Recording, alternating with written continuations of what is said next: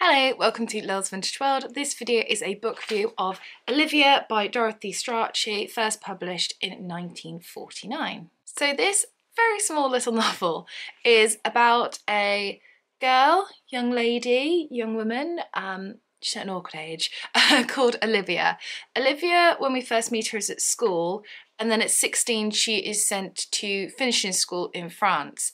And there she falls romantically for her literature teacher, despite there not being reciprocated love, so to speak.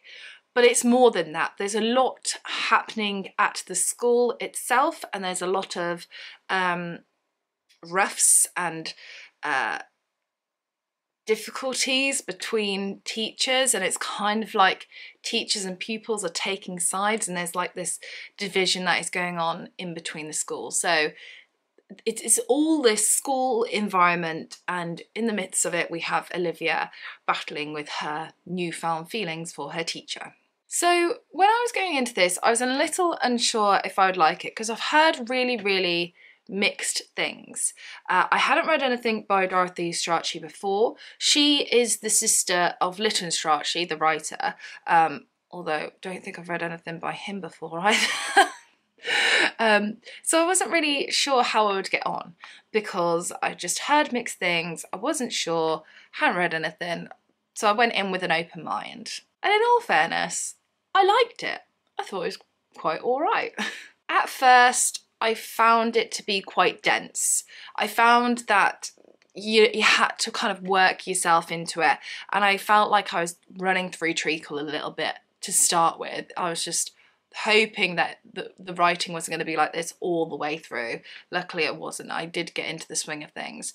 And there's also a lot in here where French is used, and just for a phrase or a sentence or two, I studied French at school, and I can remember very little. I can remember je m'appelle and quelle est la date de ton anniversaire.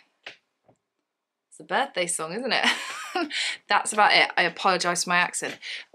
So knowing not even school French anymore, I did find that a little bit tricky to work my way through as well. But for the rest of it, actually, I thought the writing was all right and whizzed through it rather quickly. I liked how this book was based off Dorothy's own life. So Dorothy had a very similar kind of upbringing, in the sense that she also went to finishing school, and apparently there was also a teacher there that Dorothy, who's like playing Olivia, there was that similar sort of feelings for, and I thought that was very interesting to use, you know, your own life experiences off the bat. So I really liked that aspect of it. And I also really like the fact that this book makes you question love, because Olivia herself goes to her classmates and she says, have you been in love? What does love feel like? And she's doing this compare and contrast. It's really interesting to hear what people are saying, what they think love is, and it got me thinking about defining love and trying to define a feeling, and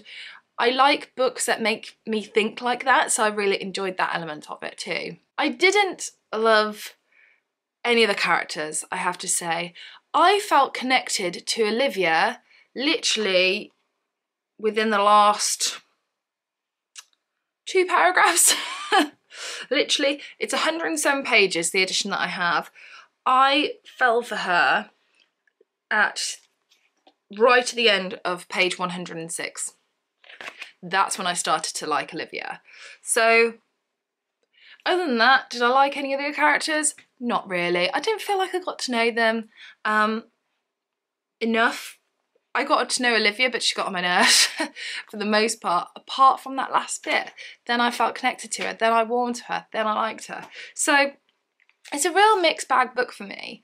I like books set in schools, and I like books based on relationships and love, and I like books that make me think and question, you know, the bigger moral picture of what is love. Can we define love? No, we can't shove it in a box.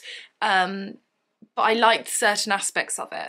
Lots of things that I didn't like. Felt like I was running through treacle for right at the beginning. Found the French difficult. Didn't really connect with the characters. but the ending was quite satisfying, emotionally satisfying, and I read it in one go, so I liked it, didn't love it. Would I recommend it? If you've got it on your shelves, I would say go and pick it up, give it a read. Or if you could check it out at your local library, I would also say go and pick it up. Will I reread it again in the future? Yeah, I probably will, in another like 10 years or so.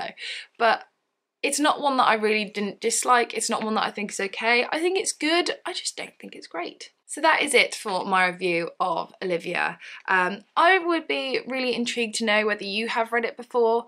If so, what did you make of it? Did you enjoy it more than I did? Did you completely dislike it? Let me know in the comments. So thank you so much for watching this video. Take care, and I shall see you soon for the next one. Bye for now.